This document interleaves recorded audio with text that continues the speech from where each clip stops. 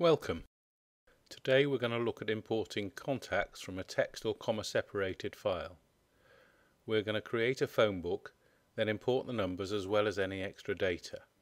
The text file can be a simple list of numbers or something more complicated including names, addresses and values that can be used to personalize messages via text-to-speech, for instance when doing appointment reminders.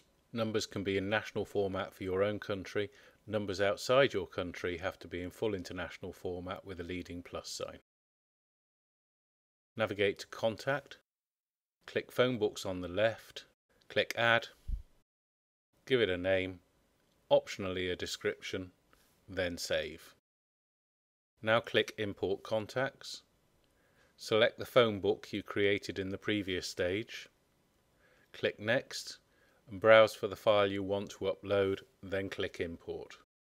You'll note the phone number is automatically selected. Check it selected the right column, then assign a heading to each column from the drop down on the right as required. You don't have to select all columns, just the ones you want. The list of headings available can be customized by your administrator. There are some special function settings at the bottom. Refer to the documentation for these functions. When you've assigned each column you want to import, click Finish Importing Contacts.